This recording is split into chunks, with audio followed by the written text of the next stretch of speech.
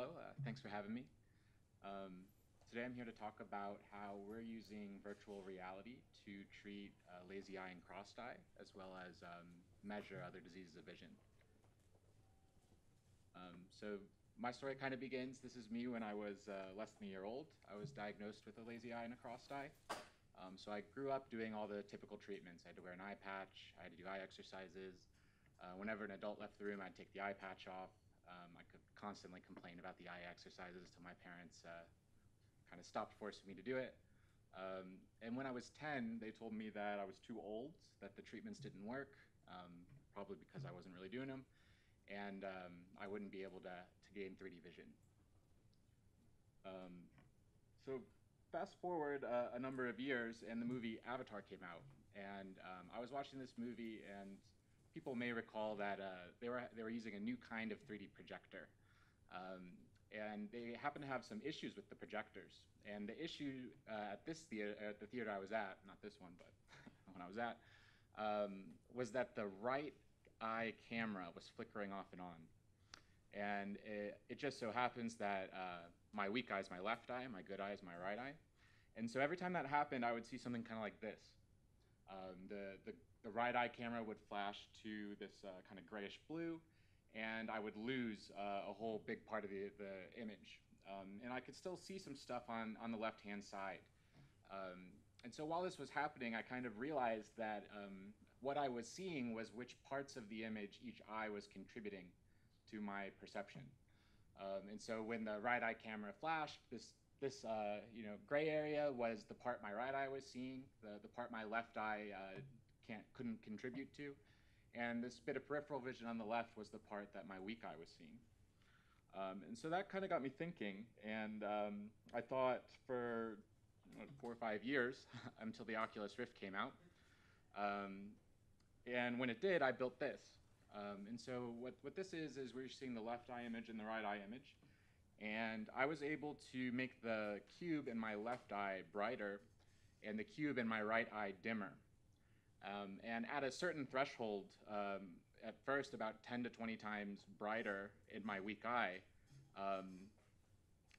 suddenly I stopped suppressing or ignoring my weak eye, and instead I saw something like this.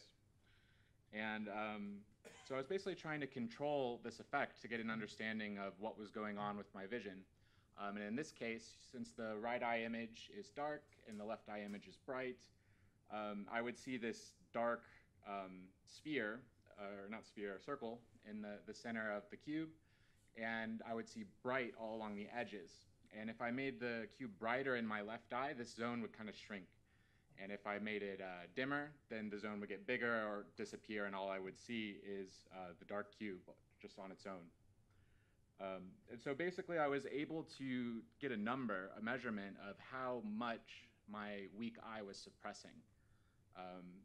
And so I started tracking that. And since then, that was about 5 years ago, we built a system for measuring and treating these things, and I tested it out on myself. And so before starting, the vision in my weak eye was about 20/70. Today I have pretty much normal vision. I have normal depth perception, normal vision in my weaker eye. So that's kind of the difference of if I covered up my good eye. The letters on the top row were all I could read 5 years ago, and today I can read this row here. And so what we actually built is a system for eye doctors to use VR headsets to treat their patients.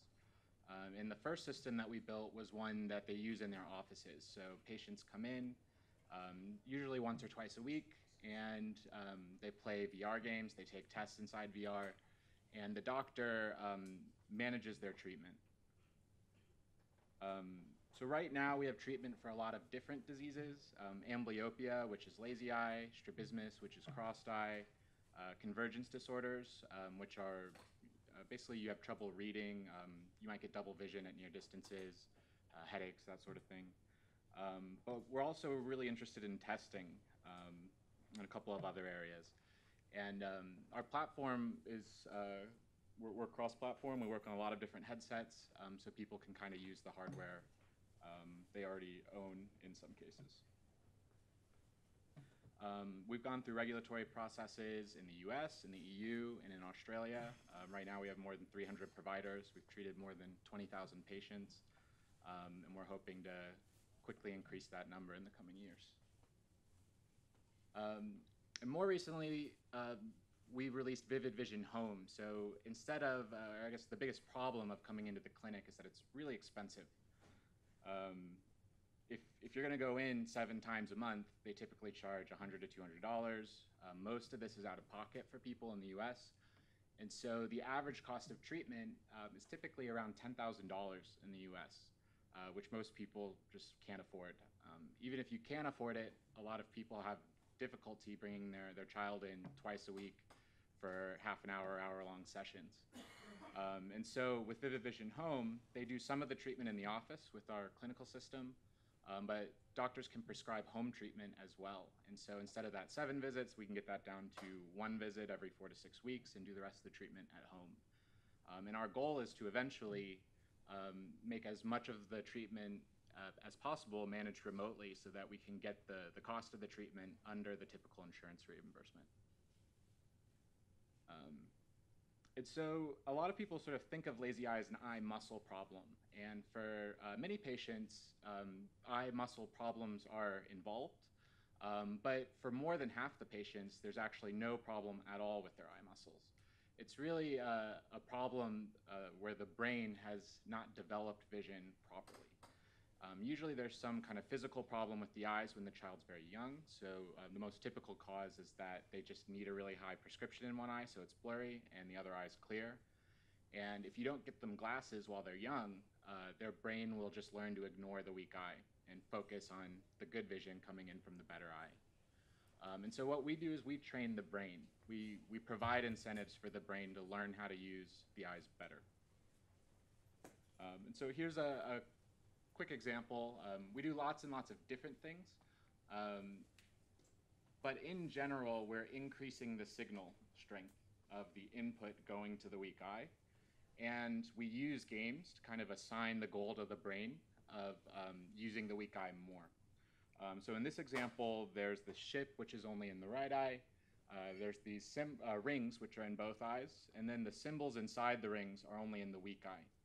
And so in order to win this game, the person's brain has to pay attention to where the ship is. They have to line up where the rings are, because they have to fly the ship through the rings that are the blue up arrows, and they have to avoid the ones that are the red down arrows. And they have to use their weak eye to read what the symbols are. And as they correctly fly through the right rings, we make it harder to read those symbols, make them smaller, lower contrast. And we're kind of constantly taking a measurement of how well their weak eye is able to identify these symbols.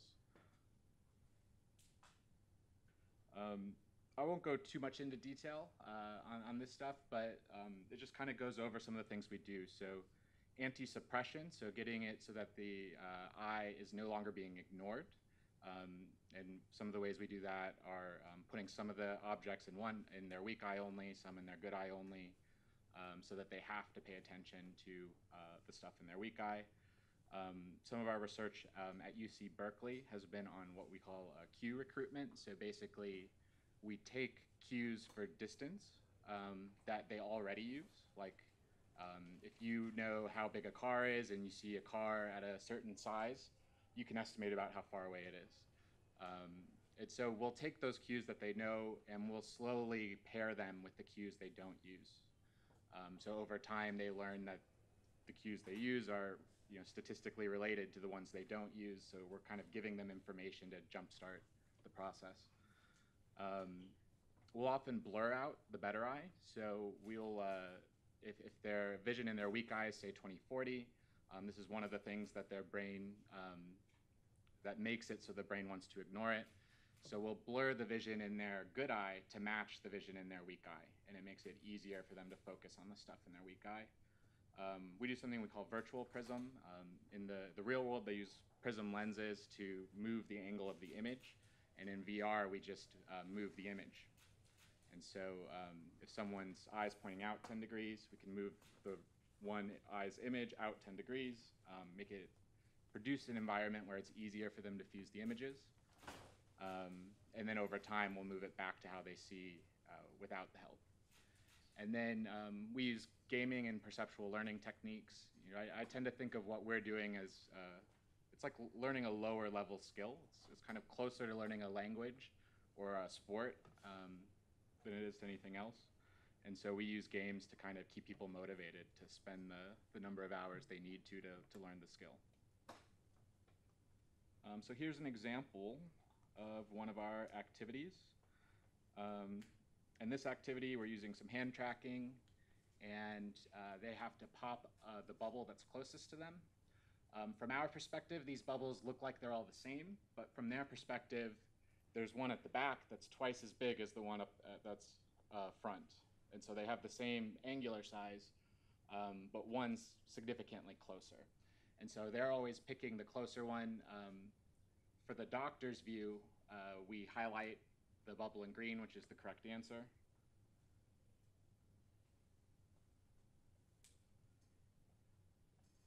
And so we're getting a measurement of their depth perception, and at the same time, we can control stuff like how bright the outline is, how thick it is, how large the bubbles are, where the bubbles appear on the eye. And so we'll make it easier at first by making them really big and pushing them out to be more peripheral, where their suppression is less, things like that.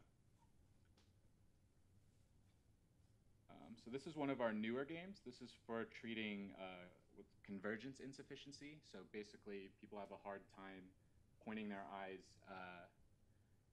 or looking at near targets.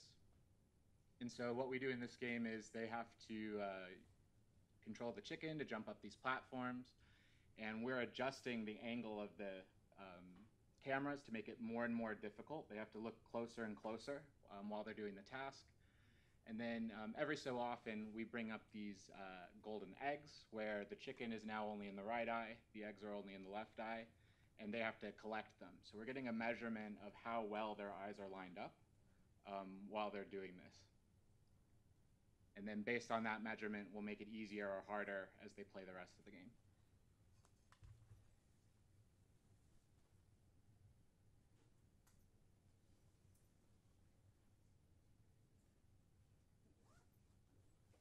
So we have published a couple of studies. We're planning on publishing more soon.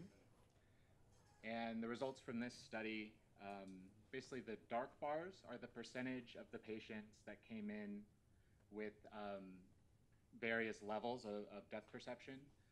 So about half the patients came in before our treatment with no measurable depth perception at all, and only about 11% of the patients had no measurable depth perception after the treatment.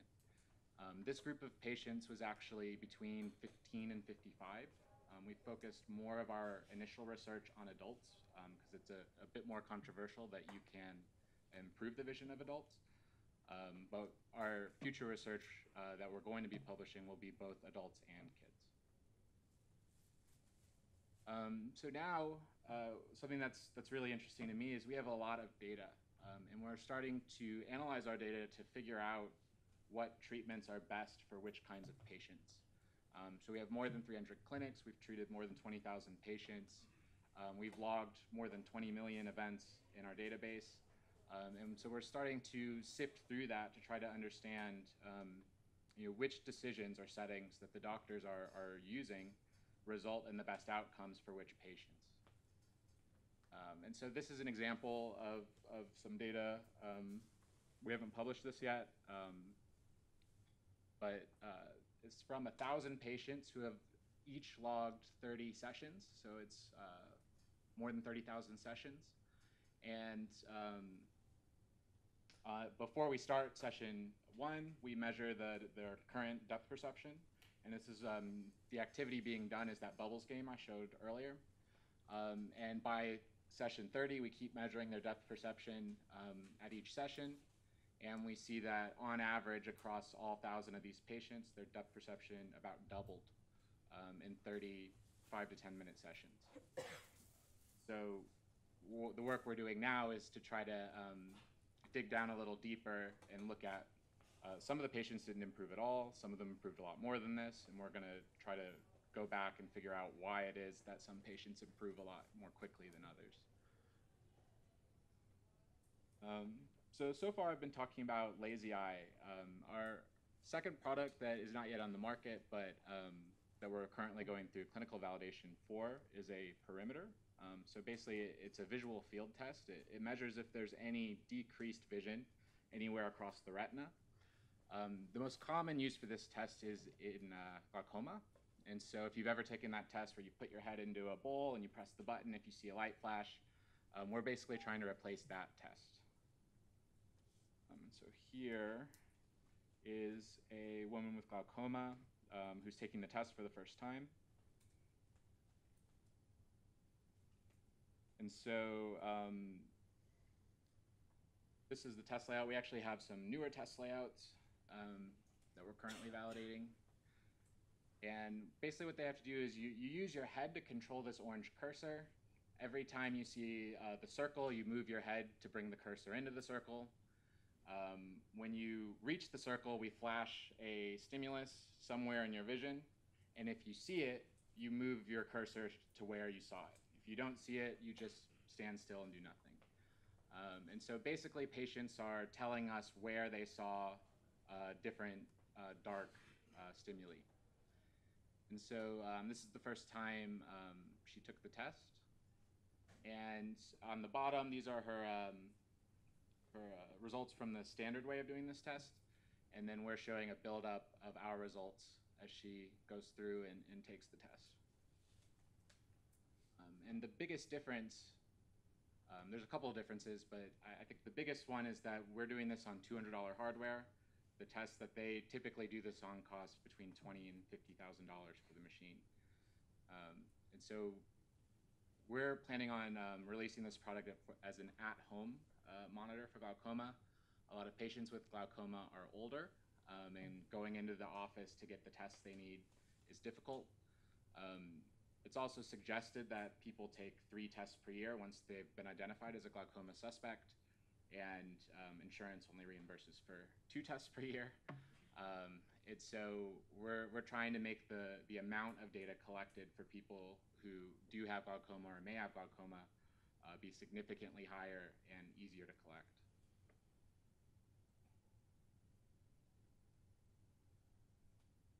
And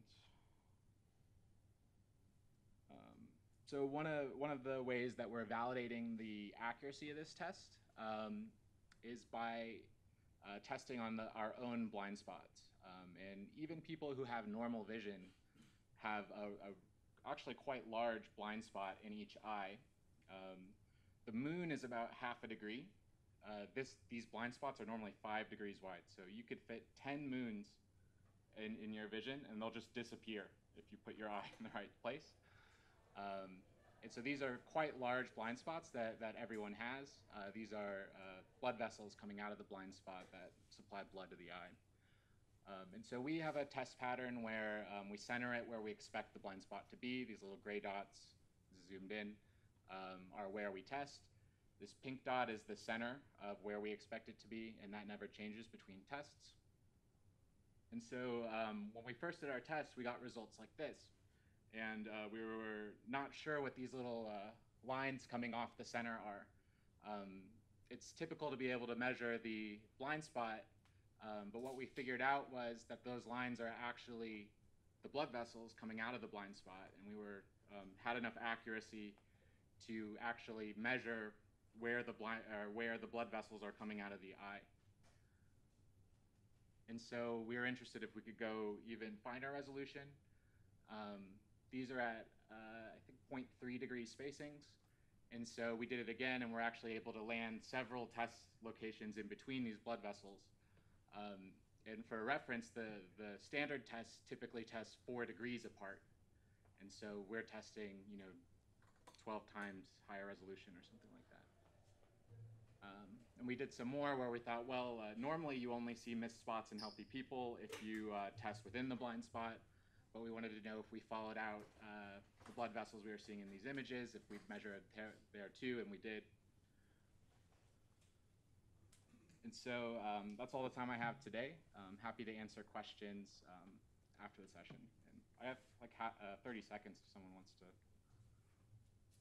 you see, with adults that have been treated, do you see the change persist over time, or do they need to keep up treatment in order for the, especially the binocular vision to persist?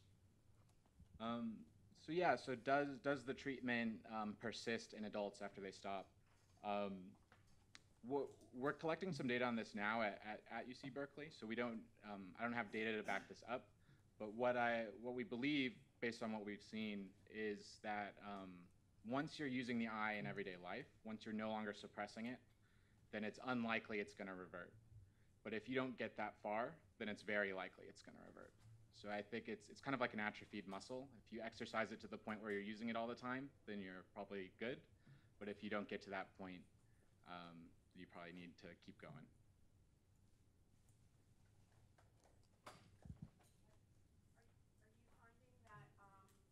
Finding that clinicians are sorry, how are the general practicing population of clinicians, optometrists, opticians, how are they responding to it? Are they you know, like approachable about this treatment?